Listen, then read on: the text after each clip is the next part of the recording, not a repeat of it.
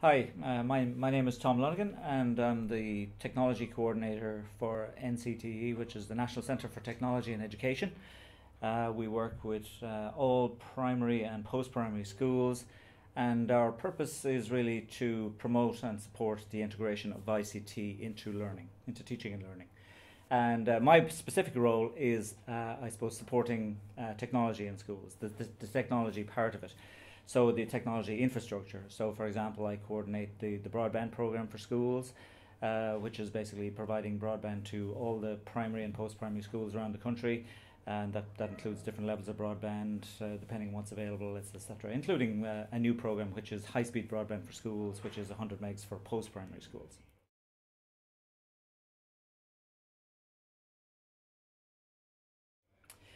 I think I've been here 10 years, and over that time we've started a broadband program which has massively helped schools because the world has changed massively in the last 10 years. There's now a massive a range of online resources out there for schools, and how the capability of schools to access those really depends on their broadband connection. So I would describe broadband itself as the single most important piece of ICT in a school because it enables so many other things to happen. It enables them to connect out there to the wider world, to do access different types of multimedia, images. Like if you think of the number of companies that have started in that space in the last 10 years, Google, Twitter, Facebook didn't exist 10 years ago. They've all come in the last 6, 7, 8 years.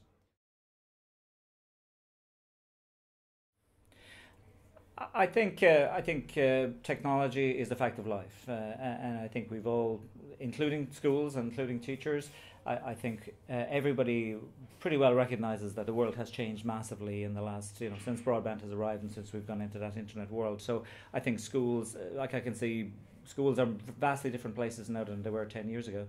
They have a lot more technology than they had. They still don't have enough. I mean, they still don't do. We're still not. We're still only very much on the entry level in terms of where schools will go over the next 10 years. We see a massive revolution over the next 10 years. But we have made a start, and things are changing. So we're on that change curve. But that curve is really, we're probably on this point on the curve, and it's probably, it'll keep changing for the next 10, 20 years. Yeah.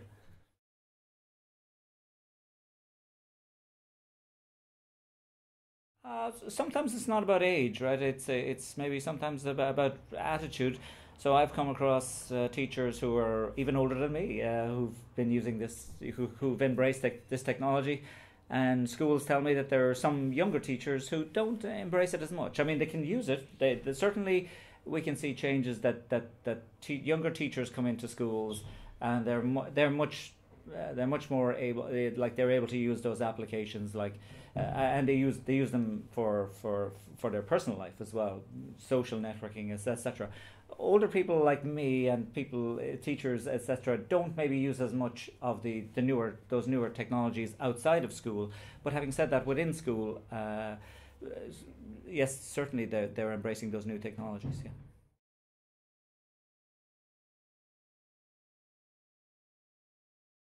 Yeah. Well, I think what we're saying is I guess you could classify it as blended learning. So there are still a lot of schools out there who are using the textbook and using maybe even some modern technologies like interactive whiteboards in a kind of a traditional way. So they have a new interactive whiteboard now, but they might be using it very similarly to how they've used a blackboard, whereas other teachers are using it in a much more interactive way. So I think the newer learning theories, the newer learning approaches, the new teaching approaches, we can see those in, for example, inquiry-based learning in science or in project maths. It's much more, engaging the class, engaging the students in terms of problem-based learning, rather than filling up the empty vessels in the past and filling them up with knowledge.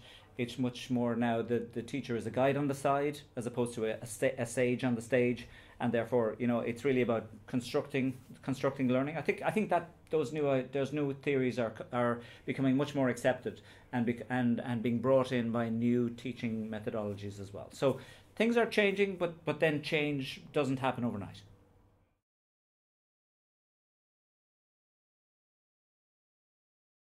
Yeah. I was actually looking at the NCCA website yesterday, which is the National Curriculum and Assessment Agency. They set the curriculums and they set the assessments as well. And there have been changes, for example, in junior science now, junior program, including junior science, and there's a consultation actually at the moment with schools in terms of inquiry based. Well, not specifically inquiry, but in terms of how science should be taught. And so a lot of the newer theories would say, yes, we need to be using those new approaches like inquiring, observing, questioning, etc., rather than the kind of the more from the book, etc. I think science can be quite. I mean, you still got your science labs, your physics labs, your chemistry labs, and biology labs, and those seem to be still very much part of the curriculum. But I think, but some schools have been using online stuff, and like there are some amazing online simulation stuff, resources out there now that teachers can use. The great thing I think about them is how they can link into, if you've got a virtual learning environment in your school, you can link them into the context of what you're learning. You can then have a web page or a link to a simulation. You can get involved in the simulation. You can play around with the various, if it's variables, or in science, if it's calculus, if it's graphical, it's engaging, it'll give you instant feedback, that kind of stuff. And I think you can link that back into your VLE. I think it's some of the simulations I've seen are absolutely amazingly educational, and I think there's wonderful learning to be gained from them. I think they're, again, some of them, I suppose, we've been limited.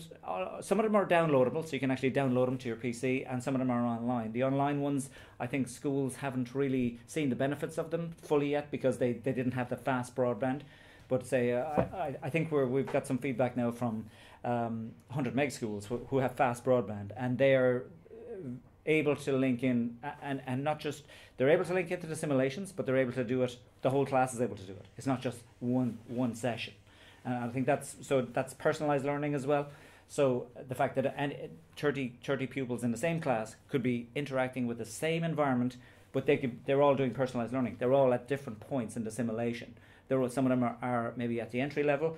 Some of them maybe the other students have actually gone on. It's a bit like gaming. So some of them are at level 1, some of them are at level 5, and they're trying to get the maximum number of points. So there's a lot of different technologies coming together: faster broadband, online simulations, etc. And those simulations use a lot of what we've been using in gaming and technologies as well. So I think they're starting to come together, but I think we're really only at the beginning of this kind of learning.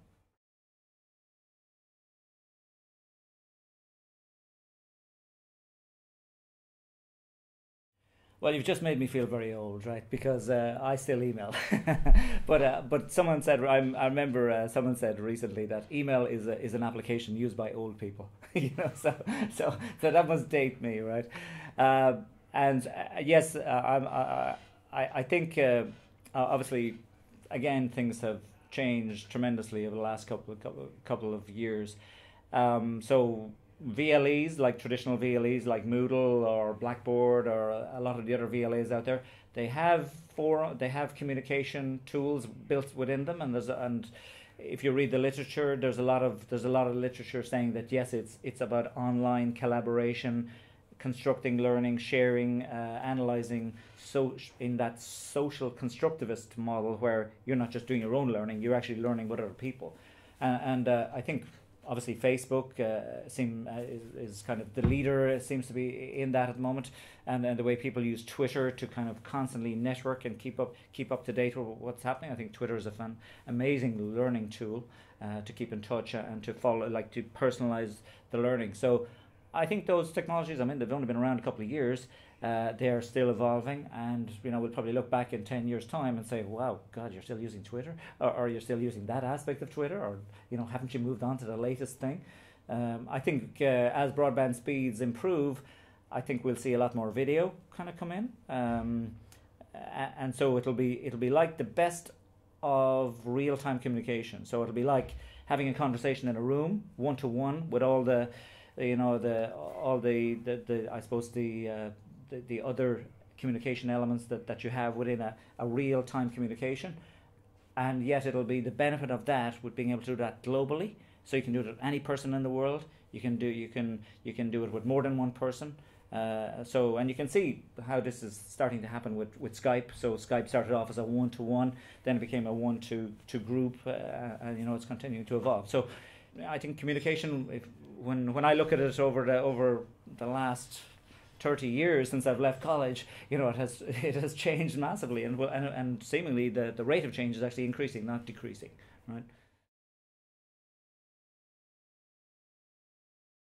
I think it will.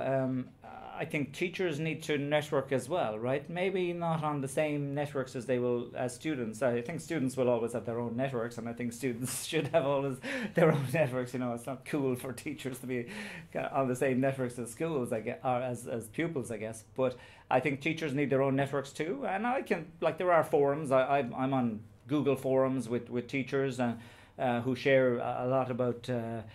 How to teach and different technologies. Mainly I suppose the ones I'm on are typically technology forums, and you can see teachers asking questions, instant answers coming back, people arguing about different ways of doing things, and you know, constructively arguing, and you know, putting forward different points of view.